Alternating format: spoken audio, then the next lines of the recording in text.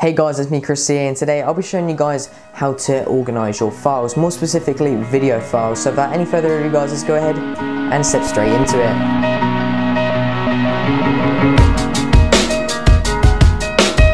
Alright guys, so the first step is to go ahead and open up your file browser. So as you guys can see here, if I go ahead and open up my videos part of my file browser, so this is in my E drive, which is my internal WD drive, and as you guys can see here, I've got all of my different videos. So there's quite a few here, there's probably a good couple of hundred, but if we go ahead and type in how to there should be how to organize video files, which is actually the video I'm creating for you guys today. So the first thing I'll do is get my two files. So these are the two files here. I've went ahead and taken them off of the SD card and put them into this folder. As you guys can also see, we have a Premiere Pro folder. This is something I really advise as soon as you started your project in Premiere Pro, if that's the editing software you use, go ahead and make a folder and save everything here. It just makes it so much easier, and if you do it like this, then it doesn't get confused with all of your other files and video files. So yeah, that's a quick tip there.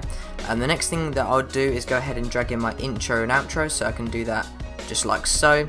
And basically this is my intro and outro like template, and I can drag that in, change things, change like the outro video and all that kind of stuff. And then I would also make another folder which I'd call music, and then in there I can just put all my different music. So yeah, that's pretty much it guys.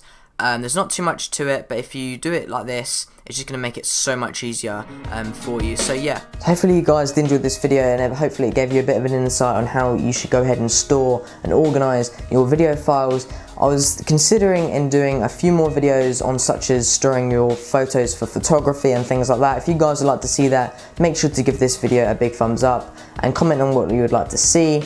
And yeah, so if you guys would like to see more videos just like this one, make sure to subscribe, and I'll see you next time.